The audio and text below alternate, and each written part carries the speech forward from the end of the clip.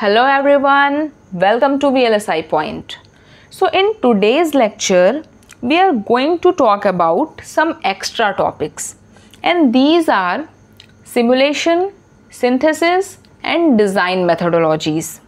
So guys, if you have not subscribed my channel till now, then make sure to subscribe the channel and hit the bell icon.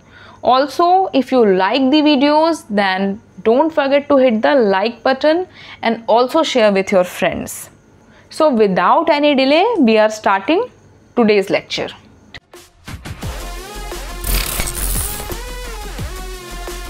So starting from simulation is used to verify the functionality of the digital design that is modeled using HDLs like Verilog. So simulation is basically to verify whether your code is working correctly or not.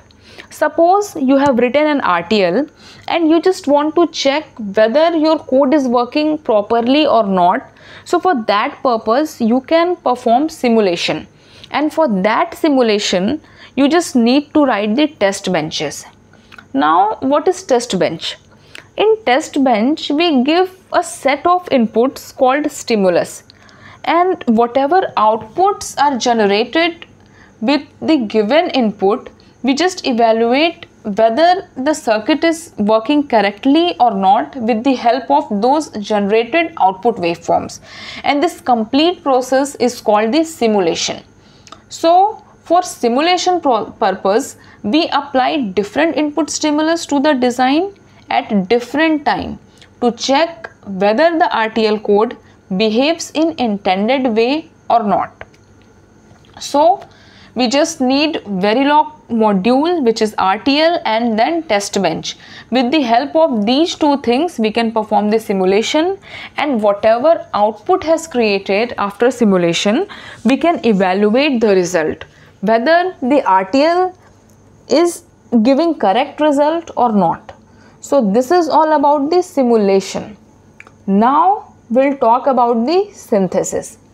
So synthesis is a process in which digital design that is modeled using HDL is translated into an implementation consisting logic gates.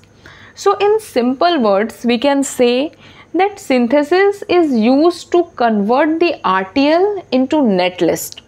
It will just make an optimal design based on the working strategy which we are using, and also give the consumption of resources as available. So yes, in case of synthesis, we just require Verilog module. There is not any kind of test bench. So for synthesis operation, we use RTL, and we can use either ASIC or FPGA to perform the synthesis operation. So most of the people have seen the FPGA board in your college lab. It is a green color board, and we just need to dump the program into that board, and we can check the functionality. We can check whether the RTL is working correctly or not. So this is all about the synthesis process. One more thing, in synthesis, since we are not giving any test bench here, so there is not the concept of time delay in case of synthesis, because already we are verifying the functionality on hardware. So time delay is only considered in case of simulation and not in synthesis process. So now we'll talk about the design methodologies. So in Verilog, there are two types of design methods, top down and bottom up. So in top down, the flow of design is from top to bottom. We are starting from top level block, and then we are dividing each and every block into sub blocks until we reaches to the leaf shell, which is the smallest possible block. And in bottom up design, we just start from the bottom level, that is from the lowest possible block, and then we combine those blocks to make the macros. and these macros will again combine to make the top level block. So here the flow is from bottom to top. So one by one we'll talk about in more detail. So starting from top down design method. So here we first define the top level block and then identify the sub blocks necessary to build the top level block. These sub blocks are further subdivided until we come to the leaf cell, which cannot be further divided. So here you can see in this figure we have the top level block, this one.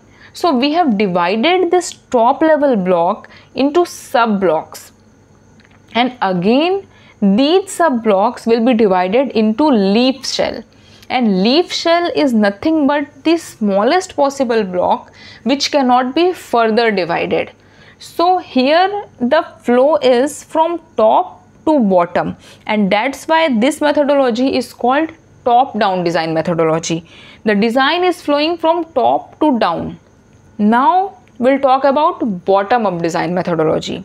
So here we first identify the building blocks that are available to us, and then we just combine these building blocks to build a bigger block.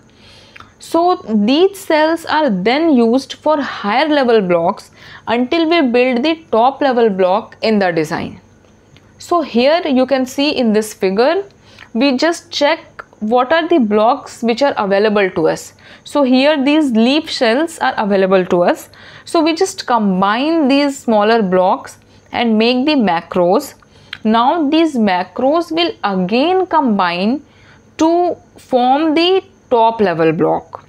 So here you can see the flow is from bottom to top, and that's why it is called bottom up design methodology.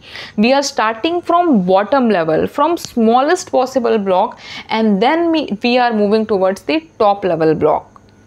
So I hope it is clear to you. Thanks for watching, guys. This is all about today's lecture, and I hope each and every point is clear to you guys. If you have any doubt, you can tell me in the comment section. I'll clear your doubts. And if you like the video, then don't forget to hit the like button and share with your friends. I'll come with another topic. Till then, goodbye. Take care.